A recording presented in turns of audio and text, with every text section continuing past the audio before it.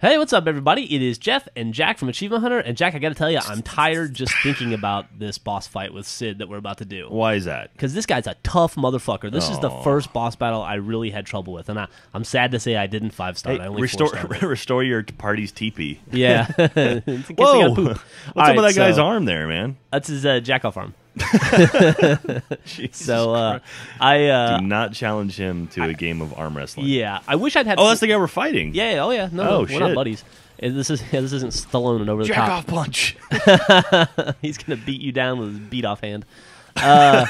So I guess it goes without saying I ether sawed and had I had Fortisol I would have used that as well. Of course. But anyway, ether sawed, which isn't going to last very long because this motherfucker has an attack, Jack. Uh-huh. I don't even know if you can call it an attack. It's more like an affront on dignity, where he does this thing. He'll do it here in a minute. I'll point it out when it happens. Where he steals all your buffs, and then removes all his debuffs, and then buffs himself. Jesus it's fucking Christ. brutal. He buffs himself with his giant arm. With his giant arm, yeah, his buffing arm. I bet this dude, if he worked at a car wash, he would be the head buffer. You think he could defeat Sylvester Stallone in a game of arm wrestling? Yes. Over the top?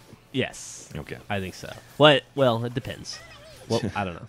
Stallone today or just Stallone in like 97? I don't know. Yeah, Healthy Stallone, so.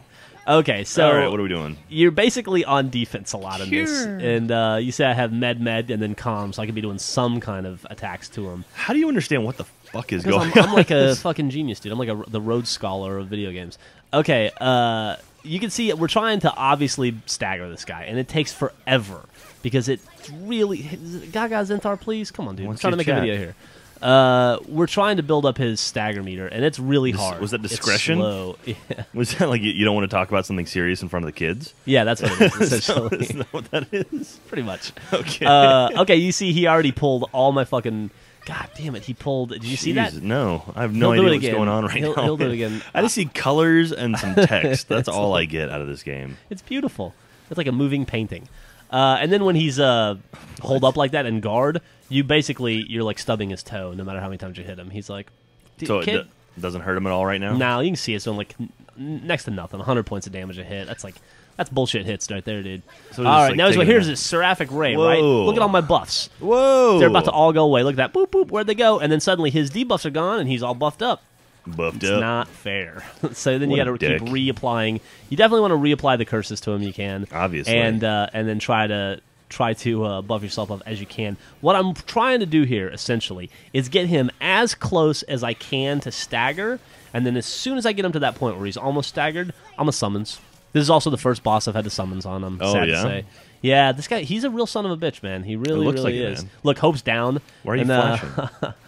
Hope died. And so instead of rezzing Hope myself, I don't want to waste the time, so I'm just going to use a Phoenix down. I recommend that too. If you have potions, use those. It's a lot faster than healing yourself, but I was pretty low on potions in this match. There's this fucking Ray again. As soon as I get buffed up, bam, there they go.